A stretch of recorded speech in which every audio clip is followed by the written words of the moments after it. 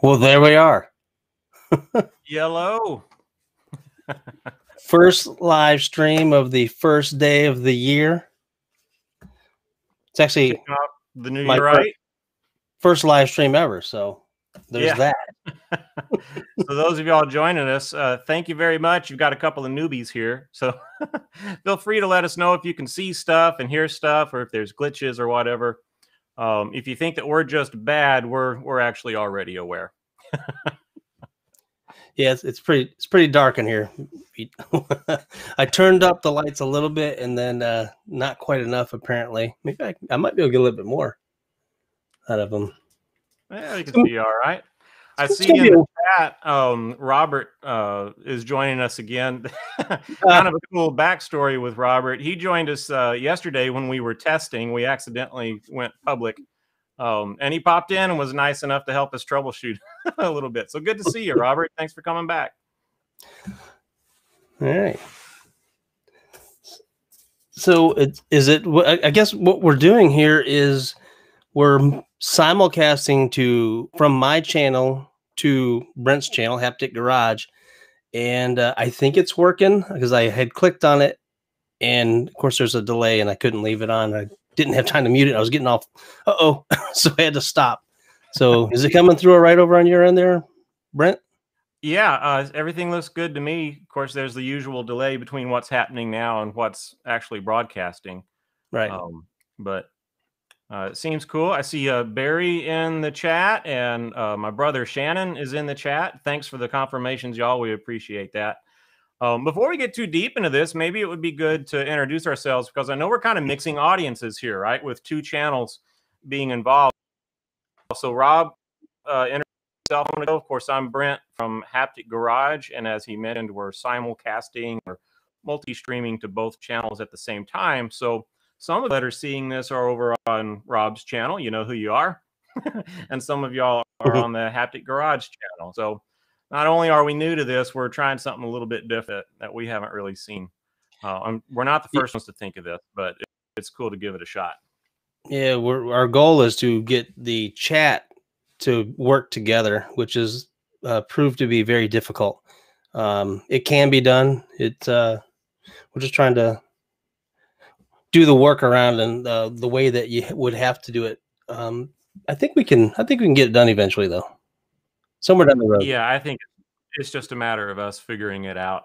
Yeah. I'm sure that it's being done. We haven't figured that part out yet, but that's all right because each one of us are watching our chat. So feel free to be very active in the chat on whichever channel that you're watching, and we'll keep you involved and interacting in what's going on in the stream. Yep. I need to bring up my other notes that I had written some down, but we had some up here. I forgot to bring them up.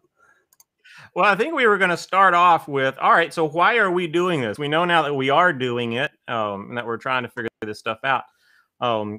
I guess we'd all both speak for ourselves here, but my main objective in being a part of a live stream, this one being the one we're trying out first here, is to meet you guys. I want to interact a little bit more. I think I can speak for both of us a little bit where the stuff you see on our channels now is there's a lot of editing going into it, and that's great. Definitely want to keep doing that, but I want to learn more about who all of you are, and that has to do something with the topic that we're bringing up today. We want to ask everybody, like, what was your first VW, and we'll share our first VW stories too. But that's really my main objective is to hang out with you all because you're all so cool. I read the comments in the videos and so on. I'm like, wow, I really like these people. So I'm hoping to get just a little bit closer to you by being a part of this live stream. And then, of course, there's always the, hey, let's try something new thing, right? So that would be my involvement in it. How about you, Rob? What's your main goal here? I totally agree. You know, I read every single comment that comes through. And of course, the channel is not a very big channel, so it's a little easier to do. And I know down the road it's going to be harder to do that. But I read every single one, and I try to reply to every single one. And we don't get a ton of comment traffic on our channel. I'd like it to be more. I like it to be kind of like a group thing where we can all kind of hang out and talk. And that's why I really like the idea of the stream. That way we can all just kind of get in here and chat and talk about car stuff, fab stuff. You bet. Yeah, sounds like a good idea to me. And once again, I appreciate everybody that's showing up. This is cool. We got some interaction going on. I'm looking at the chat now, Rob. I'm not sure if you can see what's going on over on your channel there.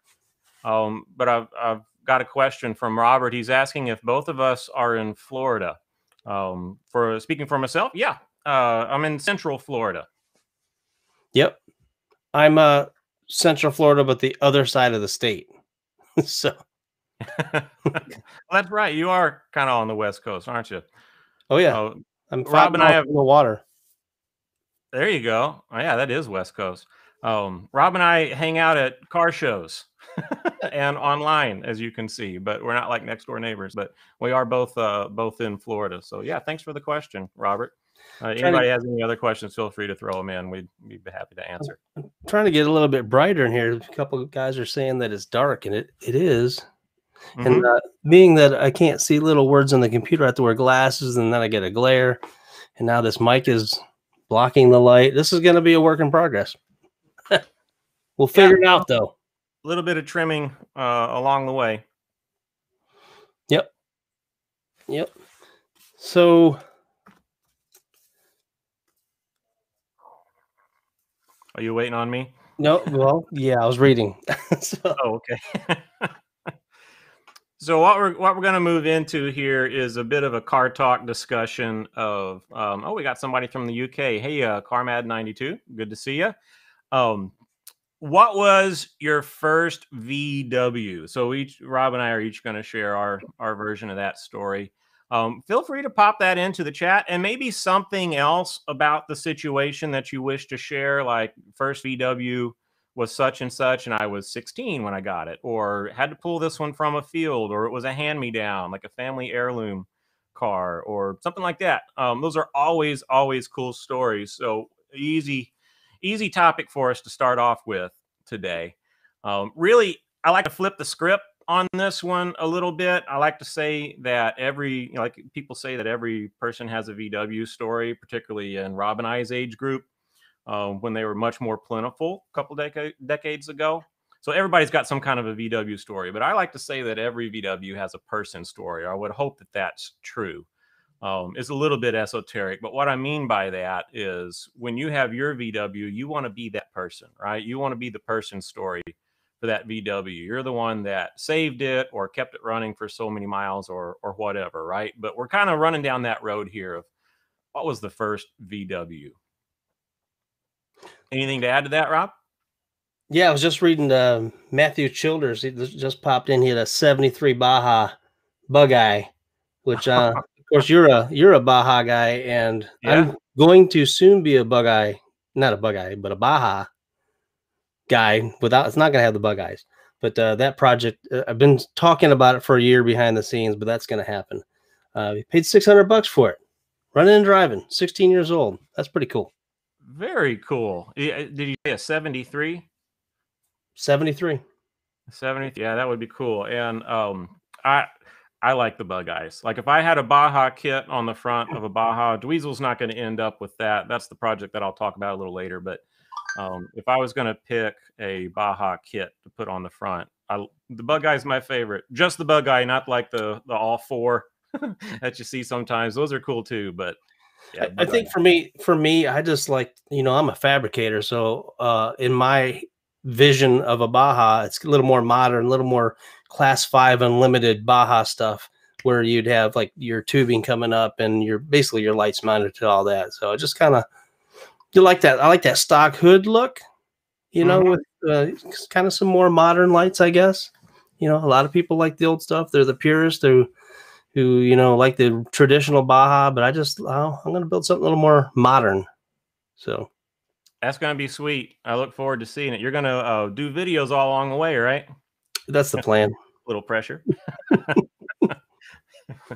I tell you what, a 73 Baja is way better than my first car, which was a 1979 Pinto wagon panel. The panel part was cool, but it was still a 79 Ford Pinto. Hey, it's a piece of history. No Yeah. shame in that. I want to reach out to Tom here. You're welcome, buddy. Great to have you here with us. Tom's from Cincinnati, and looking to tackle a 1600 rebuild. So very cool. And VW Nut 1967 is with us, everyone. That's pretty cool. Good to have you, buddy. If y'all haven't checked out his channel, he puts up a whole ton of cool videos on the VW Nut 1967 channel. So be sure to check him out. There's a bunch of great channels. I try to keep up with most of them, but you know, busy lives and we just can't watch every video. But I've watched a few of his. Yeah, very cool. Robert says, gonna look out for us at Bully Brigade, I assume, Rare and Unique, and Bug Jam. So yeah, come up and say hi. See either one of us. Always good to meet up. Yeah, that's one show I have not been to, and I definitely plan on going. I think last year was kind of a mess, so we'll try again this year. Yeah, if we have time, we might venture into that topic a little bit today too. But I have a first VW entry here. Big E Studios in Charlotte, North Carolina, says first VW was in '85. It was a '65 Beetle. So for context, it would have just been 20 years old, right? So not really old at that point, but a sweet Beetle nonetheless. Got it for $850, and the rest is history, he says. Well, that's pretty cool. That'd be a great start. VW Nut says, oh, it scrolled on me. VW Nut says a 74 Super and had a Hendrix sticker on the fender. The name of that Beetle was, of course, Jimmy. So a 74 Super Beetle named Jimmy with the Jimi Hendrix sticker on the fender. That's pretty cool, too. Thanks for popping all these into the chat. This is an awesome response, everybody. It's pretty cool hearing about all your first cars. If there's anything else you want to add, feel free to pop it in there. What you got, Rob?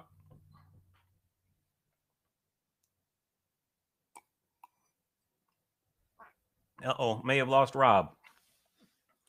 Uh-oh. VW Nut says, happy to be here. It's good to have you. So Barry says, bought my daughter a 72 in 1999 for school and had a 70 vert and a thing. Got the 72 back when his daughter needed an air-conditioned car for work. No longer have the thing or the vert in Fort Lauderdale. So you're close, Barry. But yeah, so you've had a few VWs. I was thinking about this a little bit earlier today. I've actually had 4. If you've been around the channel at all, the bus is the big topic with Project Vandemic, but that's actually the 4th VW in my history. So maybe we'll get to that at some point.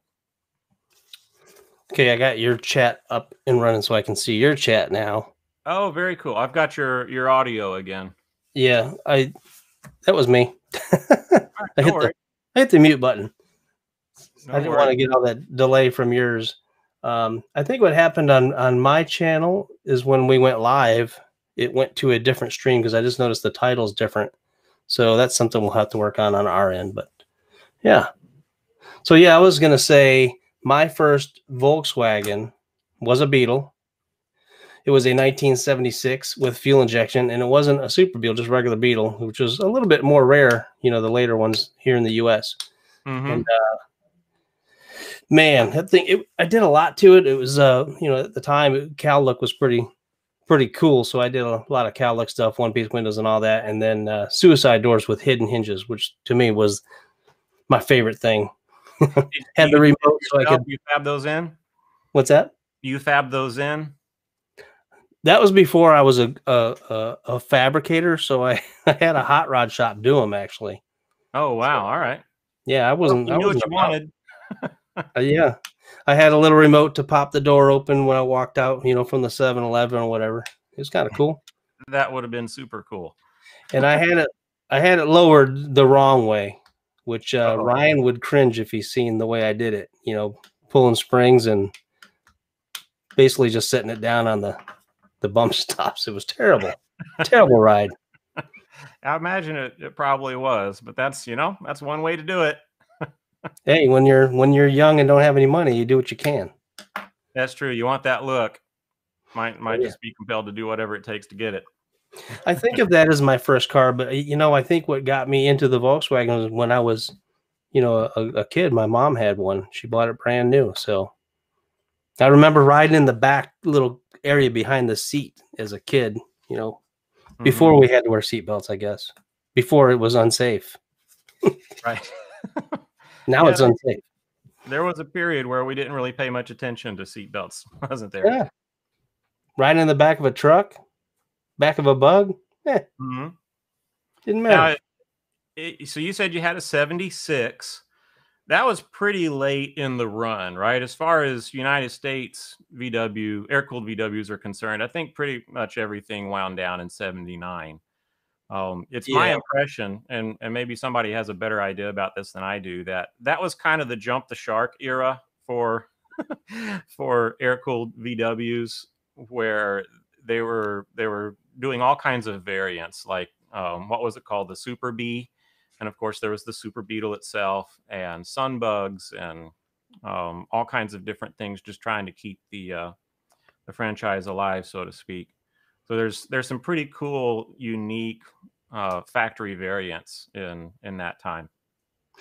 Yeah. I think for me, what I hated the most was those big giant tail lights and the turn signals on the front. They were just ridiculous. And I think in the big, they had those big, the shocks for the bumpers. The hole was about that big, you know. It just, I think that was the era where, you know, all the regulations started kicking in. And, yeah, like you said, I'm pretty sure, and I'm not positive, some expert will probably chime in, but it seems like after 76, they kind of were just a lot of convertibles and super Beetles. Not many regular Beetles back then. Yeah, all those different versions, I guess, got kind of popular. Hmm. Here's a cool one from VW Den. He had a 64 Beetle that was in his family since new. Took his road test in it, and it was his first car. And he kept it and used it for work and school for 6 years after getting his license. So that's like a real first car. That's not like an in and out, right? So Right. that's pretty cool. Pretty cool way to get started on the road as I guess about a 16-year-old or so. Yeah. VW Nut 1967 agrees with me. The big bumpers and lights, they kill it. It's just Mhm. It's one of not the that first things classic are, look anymore. Once you get to the big square stuff, it's its own yeah. look and it's fine, but it's not the like he's got a really sweet 64 as well. Both of his Beetles are have that classic look and pretty cool. I might be looking at a new Beetle, not a new Beetle, but a Beetle new to me this weekend. And I believe it's a 63 or 64. Maybe I'm not supposed to be talking about this project yet. Yeah, might want to have it in hand first, right? No, hopefully, I don't know what Ryan's doing, but hopefully he can go with me to help take a look at it because he's pretty knowledgeable and knows a bit about them. So that'd be cool. Yeah, always cool to grab a new project. Yep. I feel like the most exciting parts of a project are the beginning and the end. There's a Yeah. lot that happens in between, but those are both wildly exciting phases of the project when you're diving in and when you're wrapping it up. Yep. Yeah. We were talking yesterday about, you know, tearing them apart. That's pretty easy to tear them down to nothing. But when you go back together, just for me, I can't just put a rusty brake line on or, you know, anything that doesn't look brand new or I know is going to work like it's new. So it just makes that project just stretch out so much longer, so much longer. Yeah, yeah, but it takes a lot longer to put them back together than it does to take them apart. But if your expectations are adjusted for that, then it's all good. It's all part of the fun. But yeah, it's hard to put something back on that isn't worth your time and your opportunity, right? Once you put that on, you're going to put something on top of it. Now it's harder to get to, so you might as well put a fresh brake line, to use your example, back on instead of a rusty one. Sometimes the budget doesn't allow it, but you know that's always kind of where your head is when you're putting these things back together. Yeah, like you said, expectations. Not last year, the bug jam before that, there was a couple guys that took a bay window bus. They chopped the top completely off of it. I don't know. I don't think it even had floors in it. It was No. on the video we did on it, and it was just crazy. But Yeah. obviously, that one would be easy to put back together when you just crack it apart. Yeah, I think they were kind of on their own line of thought. That was pretty radical. There wasn't a whole lot left of that bus, but as far as I know, they drove it in there. I got video of it. It's like the Flintstone mobile, right? Like there was no Yeah, floor in it whatsoever. crazy. I don't know if I would drive it on the road, but they did. You see some pretty crazy stuff at bug shows. Bug Jam being so big, you see a lot of crazy stuff. It's a lot of fun. Thomas says he's thinking about buying his neighbor's two VWs to put together. But they're a little rough, so I guess it's good that you got two of them. So, Rob, you may not be the only one starting a new project here pretty soon. Thomas might have his hands full, but that sounds like fun. I really need to finish some of the other projects I have. I don't know if I'm going to put it on the channel yet, but I'm finishing up a classic early Bronco, and it's going to be pretty nice, and I haven't had much time to film on it. So I might do a quick video on it or something. That would be cool to see. That was taking all my time. It's a big, I mean, it's a very high end build. I mean, top of the line, everything. So, it's fun, but it's tedious. Yeah, I guess the higher you aim, the more steps there are to get through. I don't think I've mentioned that before. I mean, you shared this project with me a couple of times. My grandfather had one of those things, and it's like a family heirloom. My cousin has it now, and he's done amazing work with it. But those old Broncos kind of have a special place. They're pretty cool. Yeah. When I started, I mean, it was just the same thing. You tear it all down. I tore it down to nothing. Just the frame, and the frame was like in great shape, and I had to fix a couple little spots on it. So I started with that and just started going, very high end from there. And then, of course, now this has been 5 years, and now getting towards the end, I'm like, well, that's good enough. Just kind of, it's not that I'm cheating on anything, but it's, you gotta finish the project eventually. So it's not mine. Those are tough decisions when you kind of just say, all right, I got to get this done in my lifetime if I'm going to enjoy it. Yeah. Well, for me, I like to do I don't like to really buy parts. I like to build them, so I like to do everything kind of one off, and that takes a lot of time. So I'm at the point now, I'm just kind of buying stuff that they already make and using, and it's good stuff.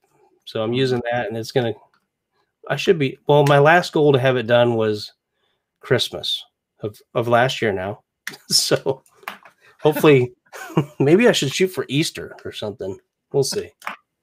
Yeah, just something doable, and don't beat yourself up too much if you don't hit the mark. We'll get there. See, Matthew Childers over here said he's starting a 69 bug. That's a good one. That's a great year for a bug. Mine is a 68, and if I could change its year, that's what I think I would choose, the 69. Of course, I'm thinking of the IRS in the back. Still a ball joint front end. Well, they were ball joint from there on out, but yeah, that IRS was a big deal. Maybe not quite as tough as the swing axles were, but yeah, that's a great year for a Beetle. Barry said he inherited a 72. Oh, I think he was telling us about that. Yeah, the one that his daughter had. So inherited the 72. Needs a lot of work. Yeah, they do. VW Nut 1967 is putting a thumbs up for the cow look. He says it'll live on with him forever. I think you mentioned the cow look a little bit earlier. Tom is reminiscing back to those great days when you could buy a Beetle for $50. And yeah, those days are gone, but that might segue pretty well into my first Beetle, or my first VW story. I paid $300 for mine. It's a 68 Beetle named Dweezil. If you've been around the channel at all, there's the beginning of that project, which we'll be getting back to this year. But I was a dumb college kid when I got it. Mid 40s now. So I've had Dweezil for quite some time. At the time, I I wanted a car. I wasn't even looking for a VW. That's kind of the crazy thing here is I wanted some kind of a project. I didn't have the budget. I didn't have the time. I didn't have the knowledge or the tools or the place to work on such a thing. But I did it anyway. So I came across this Beetle, drug it out of somebody's backyard, like Tom mentioned, $300, and it was mine. I drove it home about, I don't know, 100 miles or so. Broke down on the way, of course. Points.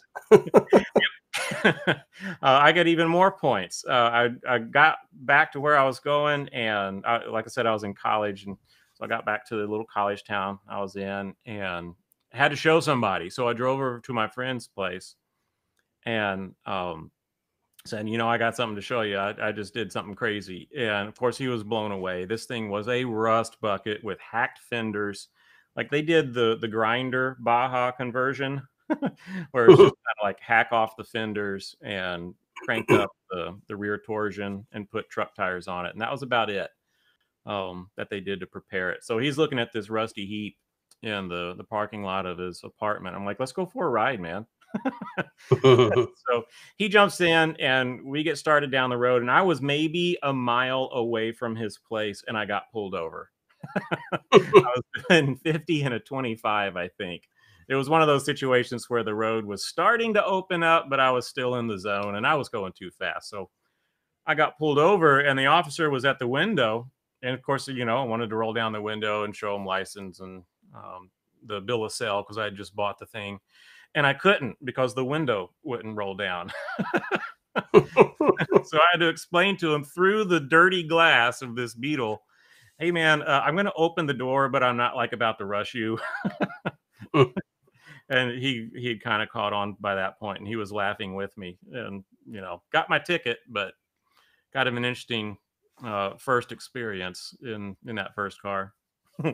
After that, I tore it all apart, and it still hasn't been put back on the road yet. It's a whole lot closer to that than it was. But we were talking a little bit earlier about tearing it all the way down to nothing and some of the challenges that can bring. Well, especially at the time, I was that inexperienced kid. I really dug a deep hole for myself by tearing the thing all the way apart. But I think over the decades, I've got it under control, and we're going to try and put that thing on the road this year. It should be pretty cool.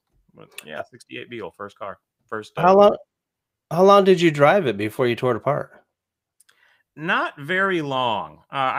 Maybe months before I tore it apart. It would just, of course it had problems. And I would start to investigate those problems, and then you kind of get that target fixation where you dig a little deeper than maybe you should have, and now you're kind of past the point of no return. And I think where I got to that point was when I pulled the body off. Not a big deal on a Beetle as compared to other cars, but that's where it was like, all right, this thing's going to stay apart until everything gets done on it. So maybe 6 months. That'll be good. 6 months. Yeah. Yeah, it's been a long time since that 6 months or however many months it was ended. Yeah. Yeah, there you go. They always take way longer. So, what'd you do for Christmas? Just stick around town? Yeah. What'd you do for Christmas? I was with family for Christmas. As always, it was great to spend time with family, and I hung out a little bit. And it was kind of short and sweet, but it was a good time. How about you? We went up north I'm from Michigan, so we went back up there and got to see some snow for Christmas. First time probably since I moved to Florida, which was a long time ago. So it was fun. Just kind of took the dogs and drove around the snow a bit. And that's a lot of driving. You said Michigan, right? Man, ton of driving. Yeah. Are you the type that kind of just starts driving and doesn't stop until you get there, or you split it up a couple of days? I can do that if I'm by myself, but when you have dogs and family, no. Yeah. I did on the way back. I stopped by and saw Marcy Junebug. Yeah, very cool. she's working on that the pickle van, which is very cool. But she's got a lot of cool stuff going on there. Yeah, She's like, cool channel. If y'all haven't heard of her, Marcy Junebug, very cool channel. You should check her out for sure.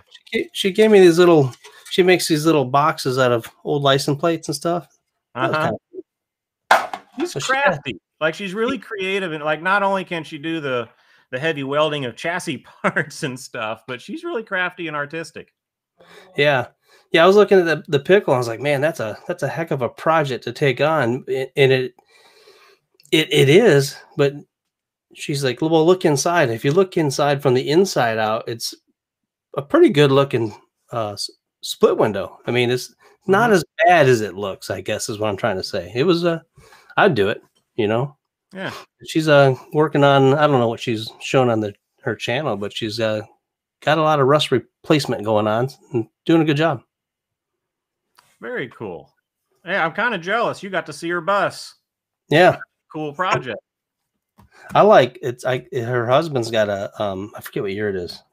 So it's a Beetle, but it's a good looking Beetle. I don't know why I like it. It's just another Beetle, but it looks good. Got an air ride on it and stuff. Pretty cool. Oh, sweet. Very cool. Oh, okay. CarMad 92. First Beetle is a 69. Were we just talking about that, or was that a different 69? But working on her with my dad as a father and son project. 5 years into it, still a long ways to go. I hear you. Sometimes that's how they go. Robert says the last new German Beetle he remembers at the dealer he worked at. Oh, he worked at a dealership. There's some stories. Was 77. Yeah, things are kind of winding down then. I think the EPA and the appetite, the demand for such a car was kind of waning. I'm getting a lot of cars that didn't require quite as much maintenance around then. VW Den says, I live in New York State, right up the road from Chris Vallone. Yeah, from Classic VW Works. Yeah, I was watching one of Chris's videos just the other day. He's got some cool stuff, and it appears a pretty busy air-cooled Volkswagen business that he's got going on there. Yeah, that's pretty cool. One more. Got Levi's Backyard. This is our friend from DeLand. You might also know VW Jawbreaker. Those two guys happen to be related. He says he had a 71 Super. I remember that, the Dirty Marshmallow. But Levi says he had a 71 Super, and he ended up talking my granddad to buy it off my cousin for me. So, he got somebody to fund the project. Nice. So, yep, I saw that you had sold it recently. There's other projects that are out there. That one might have been a lot to bite off, but it was cool that you got into it. And if you want to get back into VWs, they'll be there for you. And I know you've got someone really knowledgeable in the household that can help you out with that if that's something that you want to do. But yeah. Speaking of, I got a notice today that it is Jawbreaker's birthday. How about that? Well, happy birthday, VW Jawbreaker. I don't know if he's watching or not, but according to Facebook, it's his birthday. Yeah, very cool. Well, happy on January 1st. So I wonder if Gary was the first baby born that year. Yeah. Little news blurbs that you see every year is the first. Every year. Yeah. You know, one thing I didn't see this year because I haven't watched any TV really other than, on demand, is I always hated it. The end of the year in review stuff. Oh, you don't like those? No, especially not this year. I definitely didn't want to watch it this year. Yeah, this year maybe is an off year, but did you see any? Because I didn't see any. Some. I've been pretty busy the last week or so, which is when those things really air. So I didn't really watch one beginning to end. But yeah, I saw some of them. The other thing that happens this time of year that's really cool is the Dakar Rally, and I always seem to miss that too. I like the big trucks, the Paris to Dakar. It's crazy what those things can do. It's nuts. Yeah, it's nuts. Just nuts.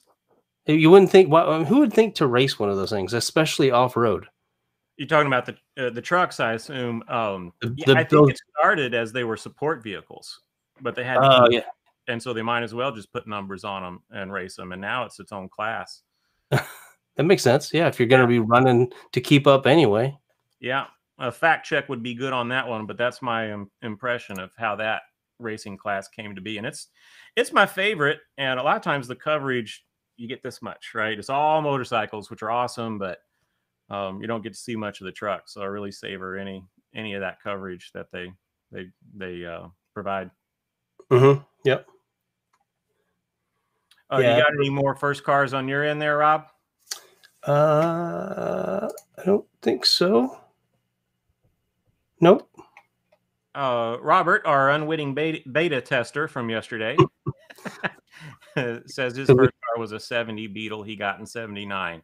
That would have been a good time to get a Beetle. I bet it would have been inexpensive and not in terrible shape, just being 9 years old. But Yeah, there was a. I know I shut that up. There was a time when I was into Beetles and Bugs and Volkswagens heavily in the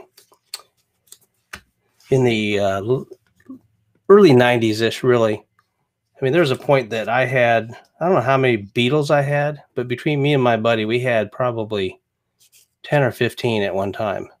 oh wow, You know, they weren't all great, you know, but some of them were decent. And I had two bay windows at the same time.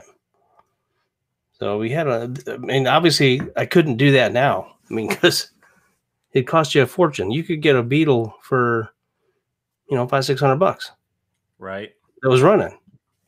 Yeah, well, my story's just another demonstration of that. But yeah, here's the real killer.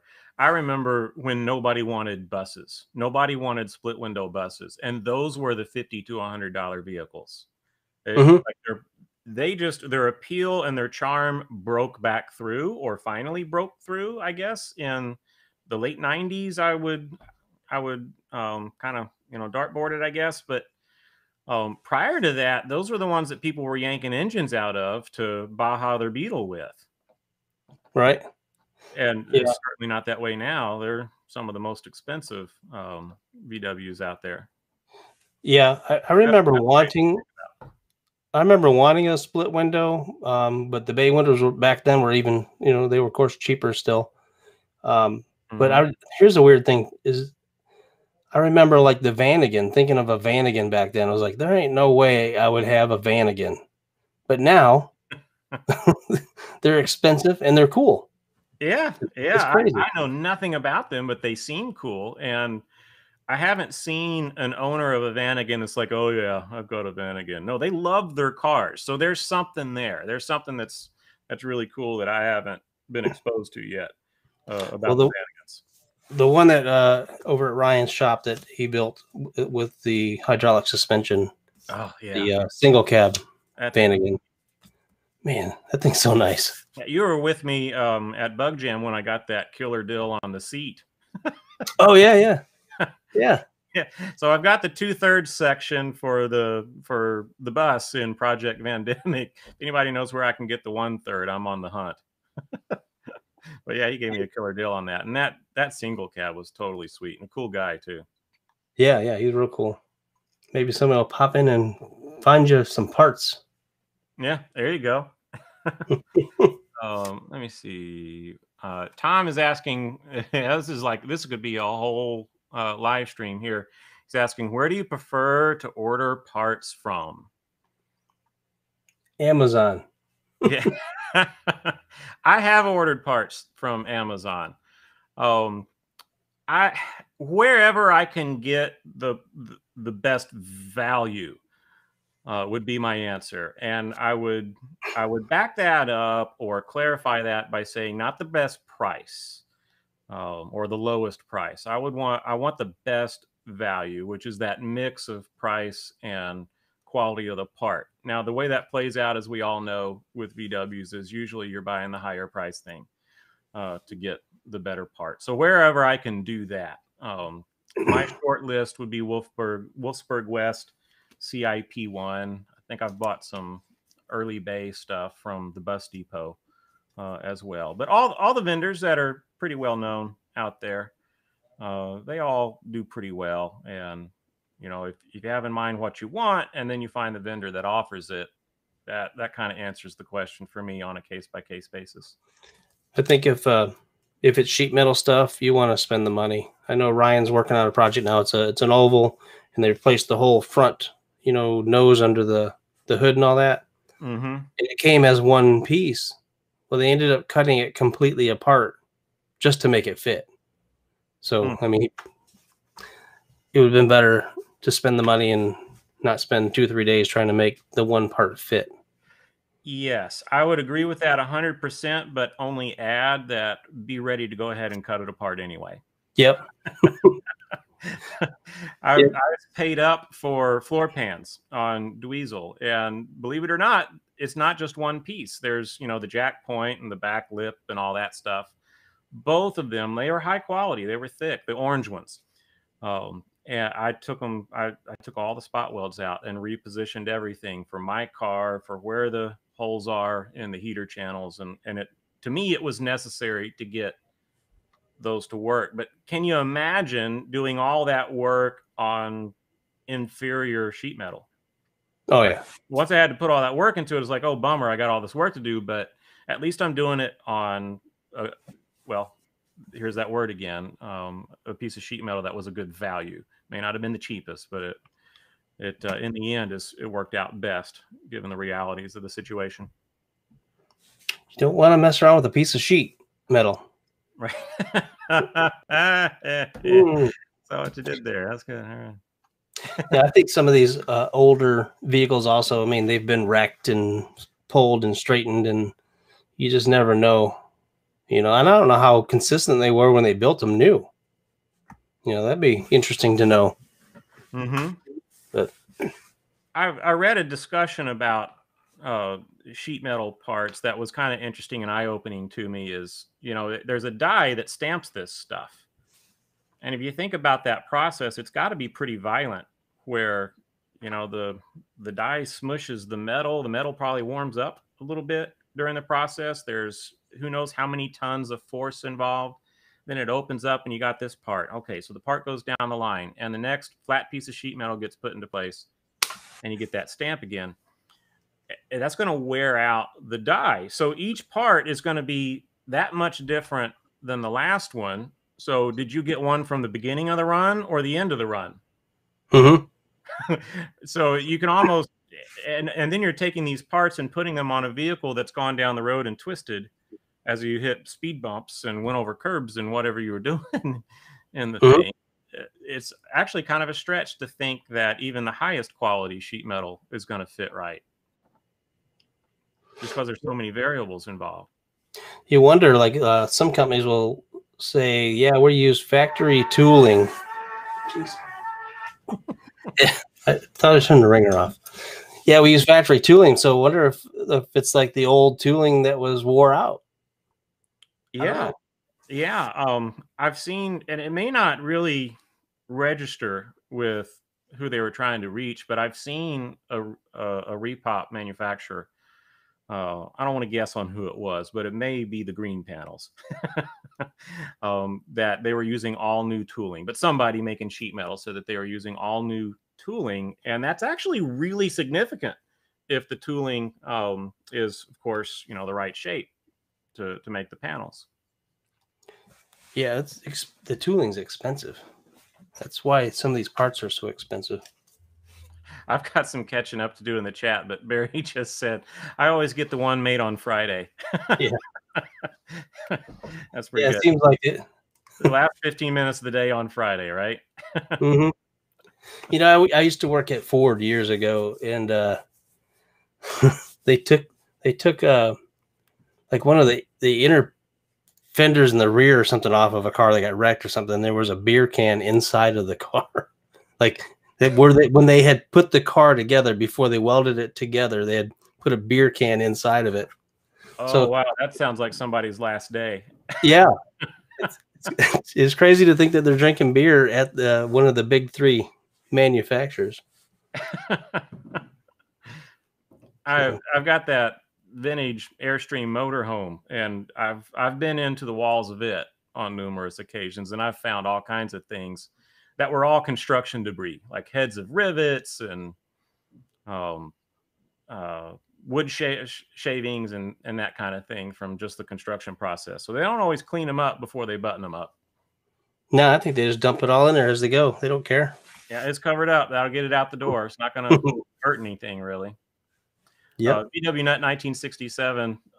This is me catching up here, but says it's the little stuff that gets him in the repair and restoration process, like the screws, the nuts, and the bolts. Yeah, the right bolt that's the right diameter, the right thread pitch with the right head on it. For that, there's just as many details in that, it seems, as getting the right crankshaft. Now, one of them you're going to measure ad nauseum, and the other one you're not. But yeah, every little fastener that holds these cars together, you can really dive deep with the details involved. Yeah, I have a problem just using regular bolts a lot of times. You know, you want those nice factory bolts with with the flanged head on it and all that. It's just I don't know, it's one of my things. Can't do it. They're different. They're a different grade. It's hard to find a good quality factory style bolt. You can't just go to Home Depot and get them. Yeah, that hardware grade stuff is like grade 2. The absolute worst. Thankfully, we don't have to mess with this much with what we do, but wood screws. Those things are made out of balsa wood. Yeah. That's why they call them wood screws. Yeah. But yeah, they're different. I've got some stainless bolts, and maybe a lot of us don't think about how strong stainless is. We think it's not going to rust, and that's the feature, and that may be why we get it, but it's going to be somewhere on that scale of strength. I think it's somewhere below a grade 5. That's my impression of it anyway. But I got some stainless bolts that the threads galled. I tightened them up once, and then I loosened them. I put something together, and then sometime later had to take it apart. And when I started loosening them, the threads were just wadding up within the threads of the fastener. And I ended up having to cut several of them off. So these are stainless, right? Fancy, right? And they didn't really make it through one complete use cycle. Yeah, you really have to, whenever you use stainless, no matter what you use it on, just put a little anti-seize on them. Because even if you put them into steel, especially aluminum, but yeah, you'll gall them. I mean, that's what I didn't do, and I think if I had it to do over again, I'd definitely follow that advice. Yeah, and even like if in a pinch, you can use like WD-40. That helps, but definitely something on there because they will gall. I mean, I don't know why they do it, but they do it. Somebody with more smarts than me can tell me, but I have no idea why. I just know how to not do it. Yeah, there you go. That's something that I have grown into. Is I'm a believer in anti-seize now. Oh yeah, I hate it. It's a love-hate relationship because it's going to be on everything you touch after that. Yeah, I'm probably already there. I don't know. Maybe you relate, Rob. I'm the type that I can't do anything unless I get it all over me. So yeah, if I'm out in the shop, I'm filthy. It doesn't matter if anti-seize is involved or not. Yeah, I try to stay clean. I don't know. I'm a wuss, I guess. I wear the rubber gloves and don't like to get dirty, I guess. I don't know. I hear you. Whatever works for you, right? Yeah. The thing I'm really good about, there's some things I'm not good about, but the thing I'm really good about is hearing protection. There's not much I can do with in my shop where I don't want hearing protection involved. Yeah, I don't have mine here. I usually have them sitting right here. I have those little Bluetooth things you wear around your neck. So I'm always listening to something, but it's great hearing protection that you always have with you. Because all day long I'll be listening to whatever. And if you're MIG welding, it's another plus because if you've ever gotten a little piece of MIG welding slag in your ear, that's scary. That is scary. I've gotten it just about everywhere else, but not in my ear. Yeah. I was like a dummy when I first started welding. I was doing MIG welding. I had Converse high tops on, and a pretty big piece went through the shoes, and now it's in the shoe. Went through the sock. Now it's in my sock, and you can't get all of that off fast enough. Oh no. Usually, I don't do much MIG welding anymore. It's always TIG, but and I wear shorts and I wear whatever shoes, and I don't know how many pairs of socks I've had with the hole in the top. But usually I'm in the middle and I got a great weld going. I'm not stopping. I'm just holding my breath, trying to deal with the pain to finish that weld. So Been there. I probably have. I'm not wearing shoes, but yeah, I got scars on my feet from welding. I learned my lesson. I wear leather boots all the time in the shop. Yeah, I should. I was in the front right corner of the RV. So, this is a big vehicle. And I was doing some structural welding in there. Something had just totally rusted away. So I'm kind of in there like this, and I have just enough room with the MIG gun to tack in that part. And I see smoke, and I feel heat on my stomach, and I was on fire. My shirt was burning, but I was like this. So I'm just trying to put it. I couldn't move. I was kind of trapped in there. I was trying to put out the fire right there, and I eventually got it, but it wasn't graceful. I've caught on fire. I was grinding something once, and the sparks were going right to my jeans. Must have been wintertime because I was wearing jeans, and I started feeling like it was getting warm. I'm like, "What's going on?" And then I started smelling smoke. And I looked down, my whole pants are on fire. Robert says legs crossed sitting in a car welding, way worse in the crotch. Yeah. So it sounds like both of y'all have some experience in that area. Yeah, well, I don't want to be sitting with my legs crossed and catching on fire. No. No. Oh, some time ago now, VW Nut 1967 said, please reach over and smash the thumbs up. So thanks for that, VW Nut 1967. We appreciate the support, and kind of the call out there. Carmad 92 in the UK says that his 69 was a swing axle. I can't say that I knew that, but it doesn't surprise me because there was, those were some 67 through 69 especially were really transitional years for the most popular VWs out there. So that's interesting for sure. I was trying to say. I know what you're going to say. I was going to try to say his name, but Zuhates. Yeah, I'm sorry. I Mr. Bilbao. Mr. and Miss Bilbao. Sorry, we're butchering your name. That's an awful thing to get wrong. But you said first VW was a 1303S. Bought it with your first work paycheck. Well, that's pretty cool. That's moving on in the world, right? When you get your first paycheck and you get to buy your first car, that's pretty sweet. It's pretty cool that you made it what was probably a really solid choice and got that 1303. Yeah, very very cool. I think we got it close because he gave us the but he's laughing. Or she. So yeah, thanks for your patience with us. Yeah. I wish we could open up a mic for you so you could school us. Yeah, I have trouble with regular names like John. Jahan. Jahan. Is that what that's how it's spelled, right? My biggest screw up, other than the one that just happened, with a name, I don't know. I obviously was not thinking, or my mind was elsewhere. I was actually reading a roster, and I thought I was getting it, and I said Schlo. The girl's name was Schlo, CHLOE. And she could not have been more dissatisfied with my pronunciation of her name, which was, of course, actually Chloe. I don't think she ever forgave me. That was probably the worst I've ever done.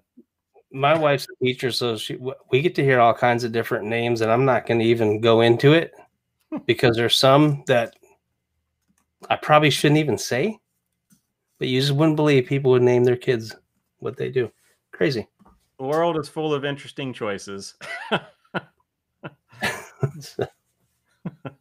MK5CNY says, just wanted to say my wife and I really enjoy your voice. Oh, wow. Thank you. Oh, yeah, he's the Tom Bodett of the Volkswagen Fabrication Garage series. I think we said the tagline was going to be, I'm Brent with Haptic Garage, and I'll leave the shop light on for you.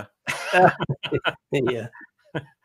But thanks for the kudos there, MK5CNY. I appreciate that. It's always good to get your comments on the videos, and I'm glad you were able to join us today too. This is awesome.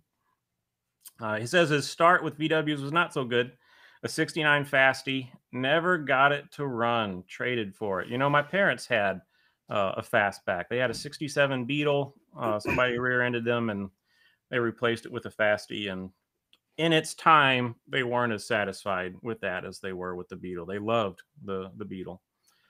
Sorry you didn't get to get that one running. These days, I think they're super cool. But yeah, so some of our first VW stories are like that too, right? We keep on going. But thanks for sharing that. Absolutely. I've been wanting a square back lately. Yeah. I don't know why. There's a guy working on a square back called Dream Wrench. That's his channel name. I think he's out in California.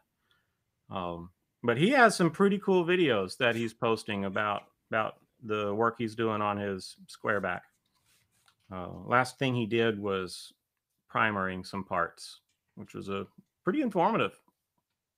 Yeah, square backs are pretty awesome. Looking him up. My brother just chimed in, said he was hoping that I'd talk about Dad's Beetle. Okay, should I tell the story? Uh-oh. Uh-oh. Here we go. My parents recognized that my brother loved the Beetle too. He was an infant at the time, and that if he was fussy and it was bedtime, that he would go to sleep if they'd take him for a short ride in the VW, and it worked like a charm. So that kind of became the thing to do. And then they realized that the Beetle had an exhaust leak, and that might have been contributing to his slumber. And they quickly discontinued the practice. But yeah, that's a family story involving a VW that gets told every now and then in our circle. Yeah, my bay window had it had the heater still hooked up, but I don't think it was fully, it wasn't solid. So we got a little bit of exhaust coming in through the heater channels into the cab. And I do remember getting a little tired driving that thing. Yep. I bet that would have its effect. The whole fumes thing. Yeah, not good.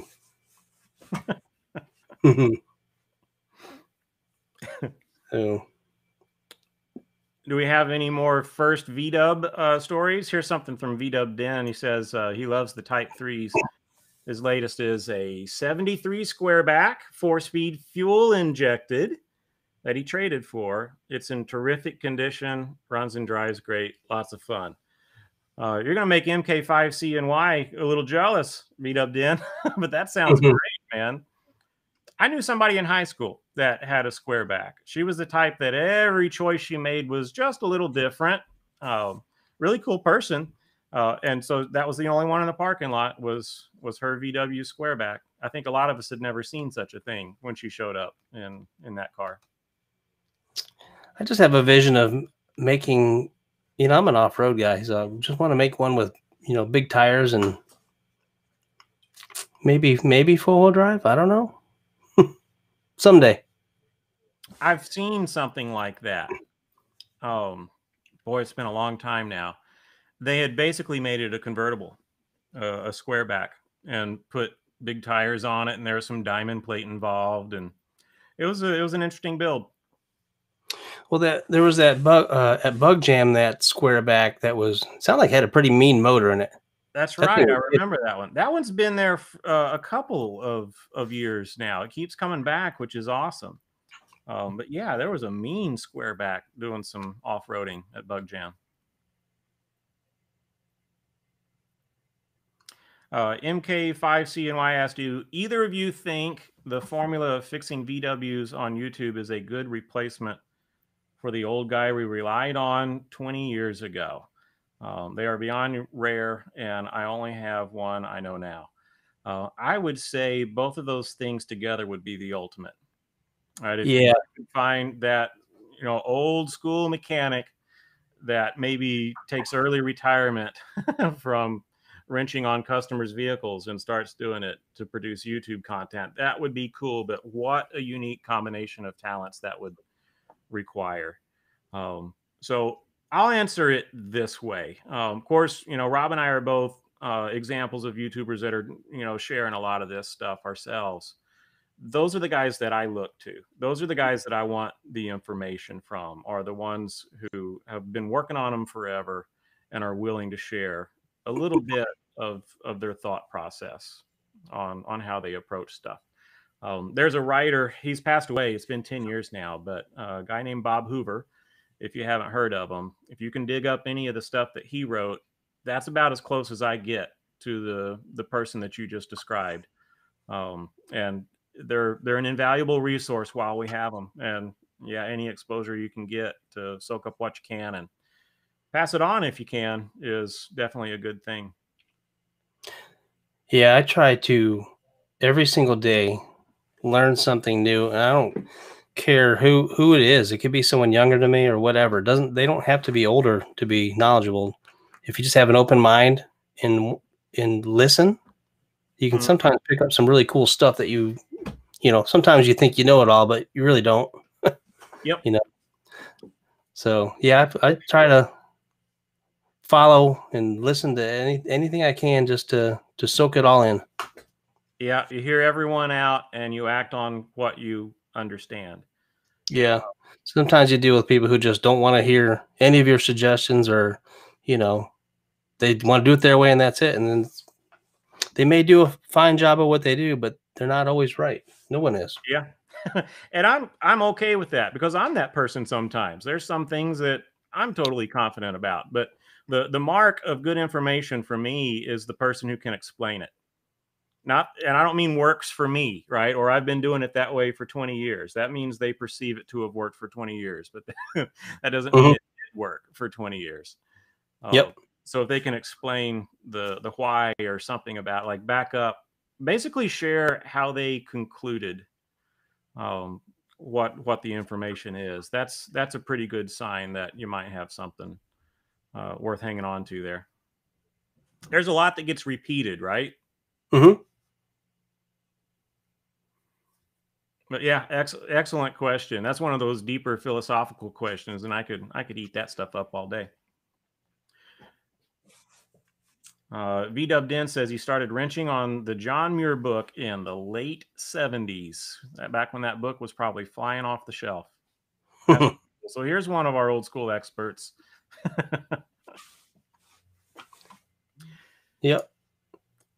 Rob, I'm having a great time, but did you notice that we've been at this for over an hour? Has it been over an hour? Yeah, it's all these people joining us here, being so cool in the chat and sticking with us. I was hoping we'd go 20 minutes. Yeah, well, I think we did it. Well, I think we'll do it again. Yeah, I'd like to try this again. If anybody's still hanging around in the chat, they can, if they want to throw any suggestions of what they'd like to hear or see in the next one, which will probably be in a couple weeks because you got to go out of town next week. Yeah, any suggestions, like what Rob said, of what's working, what's not working, what you'd like to hear from us, we're open to consider any of that. We're just thrilled that some folks showed up today. Y'all are awesome. We knew that going into it, but you keep proving it over and over again. So thanks for coming in and supporting us today and being a part of this first live stream. I think I could get used to this stuff. It's fun. Yeah. Once we get these bugs worked out, I mean, there's a lot going on behind all this stuff in front of me. It's like when we get that figured out and kind of get the ball rolling so we're comfortable with it, I think we'll be fine, and the dogs would quit barking. And I don't know if you could hear the dogs, but that's awesome. Your dog barked before mine did. I thought for sure Tig would be barking at some point. Yeah, I was wondering if we could make it the whole way. Guess not. VW Den says, time flies when you're having fun. Absolutely. And Barry says, do it again. And MK5CNY says, thank you, gents. Just need to get back to some VW GTGs. Help me out on GTGs. Good to go. Good. Yeah. I don't know what GTGs is. What I would like to do in future ones is possibly bring in a guest from the chat. If you know, if they got if even they could even have just a cell phone, and we could bring him in and do a little talk. Be kind of cool. Yeah, there's some technology for that too. I was messing with one of them that you could like Skype someone in. I don't know that works with Restream, but there's ways to do stuff like that. As evidenced by everyone else who's doing it. But yeah, that would definitely be cool to have. Well, we got to hear from Ryan at some point. That guy is just a monster.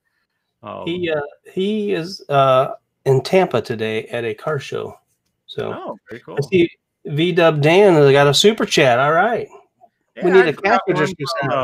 Yeah, VW Dan. That's really awesome. Yeah. Well, thank you for that. I wasn't expecting that to happen, to be honest, but very, very cool. We appreciate it. Robert was asking, he said he wants to know a little bit about background.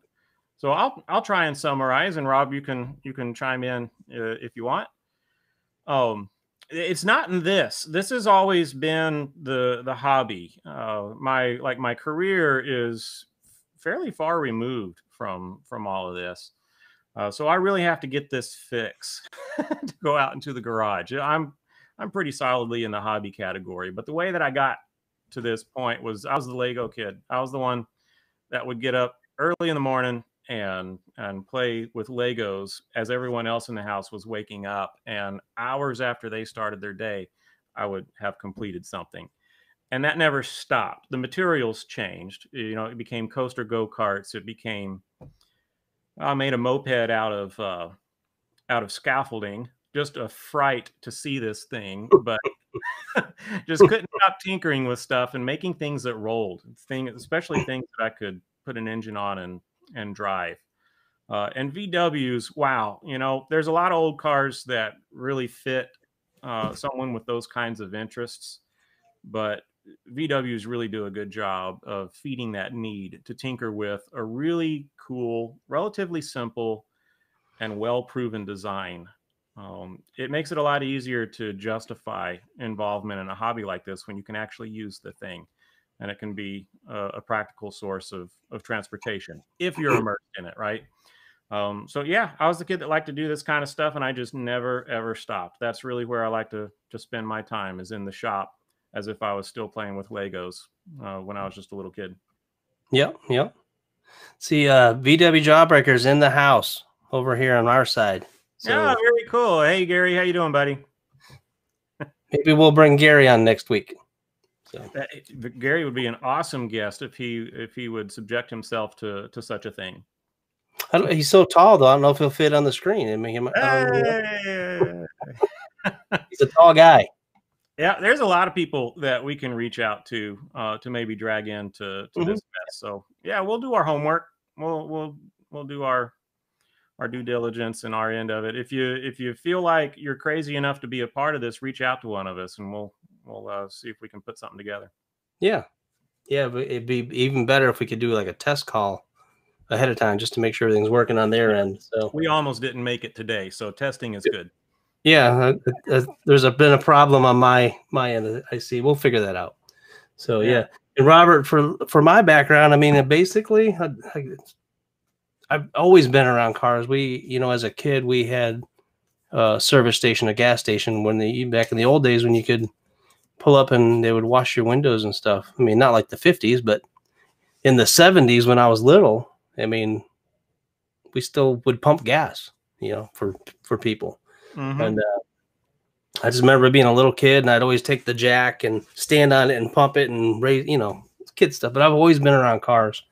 And growing up in Detroit, you're kind of it's a thing. It's a big thing there. And then, moved to Florida and just kind of stayed in the hobby and got those Volkswagens and got into off-road racing, rock crawling and stuff. And that kind of turned into me getting into the TV side of things, where I worked on some how-to TV shows for cars and did that for about 8 or 10 years. And that went away and kind of said, well, let's try some YouTube. So here we are. Also have quite a bit of experience in fabrication, right? What's that? You also have quite a bit of experience in fabrication and being a car builder, or did I miss that part? No, yeah. I'm trying to think of how long I've been even just like welding and stuff. I can tell you how I learned to weld. When I built my first rock crawler, I had my own Jeep shop. I built Jeeps and we sold Jeep parts and, lifted Jeeps and all that stuff. So I built I had Jeeps, regular Jeeps, but then I wanted to do a competition racing and rock crawling and all that. So I had to build that. And I had a little bit of experience with building roll cages and stuff, but not much. So, I bent up all the tube and got pretty good at that. And I had never welded in my life at that point. So a buddy of mine had one of those big, giant Miller on a trailer, diesel engine welder, stick welder. That'd be intimidating. Yeah, it was in his barn. It was loud. And he would let me build this thing in his barn because I couldn't do it at the shop. I didn't have room. And I'd fire that welder up at like 8, 10 at night sometimes. And I was just like, oh gosh, going to wake the whole neighborhood up. But I started tacking everything together with a stick welder, and I still didn't know what I was doing. But I got it all tacked together because my other buddy said he would weld it for me. Well, when it came time to weld it, he never had time. So he let me use his welder, and I basically learned to weld on that roll cage, which was tested several times. I rolled that Jeep probably 5, 6 times. So. That's pretty impressive, really. Not that you rolled it 5 times, but that it survived all of that, especially for a welder. That's pretty cool. That's like natural stuff, right? Yeah, I watched a lot and just, I try to, like I said, soak it all in and learn. So I just kind of watched and figured it out, practiced on some scrap stuff, Sure. But now I've come a long way since then. I messed around with welding for a while and I didn't realize it, but it was all in very comfortable position. It was stuff I could put on a welding table. And then I wanted to build a car trailer and I went crazy with this thing. And that's when I learned how to weld out of position. So if you got underneath this thing and looked at all the different welds, you'd see where I didn't quite have the hang of it yet. Ugly welds that were holding to where I'd pretty much learned how to weld vertical and upside down and all of that stuff. It's hard. It's hard. Still hard. But, a project puts you there where you have to figure it out, like that roll cage. Did you ever notice that your best welds are the welds that no one will ever see? To this day, I can lay down. I can lay down a weld that. I could lay down a weld that Ryan would be jealous of, and it'll be like underneath of a freaking glove box or something that nobody will ever see. It's like, man. Yeah, I could see that happening. Every time. Yeah, when I was doing some welding on that Bronco, there's a couple pieces that were just kind of like eye candy that are underneath. And it was I did all TIG welding. I wish if I was prepared for that, I'd show a picture. But it had to be perfect, and it was welding basically thin metal to like a thicker metal. But to do something like that, I basically had to say, okay, get me out a couple pieces and test and see how I'm feeling. Because you won't weld one day as good as you do the next day or the other way around. Yeah. So I had to make sure I'm having a good day, feeling good, and then knock out all those welds. It's interesting. Yeah. It's one of those lifelong skills. It's when I was at Marcy Junebugs, I mean, we were talking a little bit about that. You know, if I couldn't imagine not being able to weld, because it has saved me so much time and money being able to do it myself. You know, I do a Mhm. lot of people bring me stuff all the time to like extract a bolt out, and I do it Yeah, with a welder. And you it's can a do. tough one. I still say this about welding is that more than anything else I do in the shop or any other tool or process or whatever, welding makes me feel like if I can think of it, I can do it. I mean, that's not always true, but it makes me feel that way. It's the most Yeah. empowering ability that I've come across in the stuff that I get into in the shop.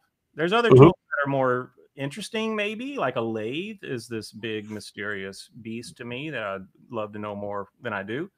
But man, welding's the one that it's so great to get into a huge project or just, oh, I need to tack this and 5 minutes in and out and you're done with your welder, but it just becomes a part of your workflow. And that's just an option, just like grabbing a socket wrench or a combo wrench. Yeah, there's a lot of times when I'm working on something and I'm ripping something apart or whatever it is, and if you didn't, if I didn't know how to weld, I wouldn't do what I'm doing because I'm in my head. I'm like, well, whatever I take apart, I know I can put back together. You know, whether I have to rebuild it and weld it together or whatever I got to do, I know I can fix it. Mm-hmm. And you don't have that freedom when you can't weld. That's So, true. if The anybody's out there who's not a welder yet, get a welder and yeah. learn. But here's the tough part is it's not just the welder. Like I would say invest in the good one. Get Mhm. the one that you don't think you can afford. You'll be glad you did. But pretty much double that price, maybe not quite that bad, but there's a bit more that goes with a welder. There's the grinders and all the cutting tools and the tanks and the cart and spare parts and so it's this whole thing that you kind of have to dive into to really be prepared to use a welder to its fullest capability. But man, once you're there, it's like Rob and I have been going on about.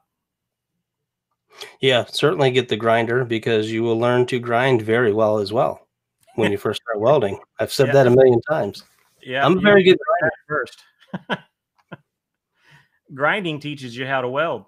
Mhm. Yeah, because you don't want to grind anymore.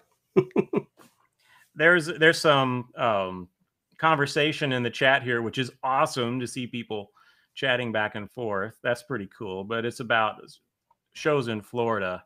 The question in particular is where's the most concentrated VW scene? I would go with I-4 corridor. So that's basically from Tampa to Orlando to Daytona. Our friends up in the Jacksonville, Amelia Island area would probably have something to say about that. Dune Buggy Brothers, they're up in that area. Man, So, and there's some pretty cool stuff going on in Miami. There's probably at least 3 regions we could identify, but the stuff that I'm close to is Central Florida. So that'd be my answer. that Dune Buggy Brothers show, of course, he had to do it, I think it was July, and I went up there, and man, it was hot. But Yeah. such a great location. You're actually right on the beach. You know, it's like a little campground. So if you have an RV, you can come get a hookup, camp Cool. right there. It's great. Yeah. He's supposed to do it a little earlier this year, which would be great. But I'm bringing my RV. A fair warning, I'm about to lose video here. No biggie, I can change the battery, but if I disappear for a second, I'll be back. Well, are we to a point where we should just kind of go away? I'm fine with winding it down. We don't want to overstay our welcome here. So, yeah, if we're going to go ahead and call it for the day, I just want to reiterate how appreciative I am of both of our audiences, everybody showing up today, but you know what you do all the other times when we're posting videos. It's really cool Hmm. uh, to hang out with y'all, even if it's digitally through YouTube and stuff. We love the support. It's pretty cool, and it's cool to hang out with you too. Yeah, that's gonna be the best part is getting to know all these people in the chat and making that community. Mm-hmm. What I'm looking forward to. So I didn't know VW Den till today. I Yeah, there mean, you go. I didn't really. Now that name will stick in my head. Yeah, I can see his. I think I see his square back in the avatar there. Yeah, I just was looking at that. That's what. Yeah, cool. Cool. All So yeah, right. let's wind it down, and we'll be back in a couple weeks. Hopefully, we can get this tech stuff down, and we'll bring in some guests as well. We know we're going to bring in some other YouTubers and Mhm. probably some regular TV guys who you should know. Yeah, And exciting stuff. yeah, and we're gonna rent a battery charger that'll keep up. Yeah, I've got one. Uh-oh.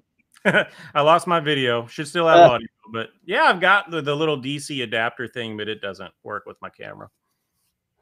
okay, well, Yeah, that's on me. I'll have to figure that out. that's a good length of a show then, and we will I see almost you in forgot. a we'll see you in a couple weeks. All right. Thanks, everybody. We'll see you soon. Thank you.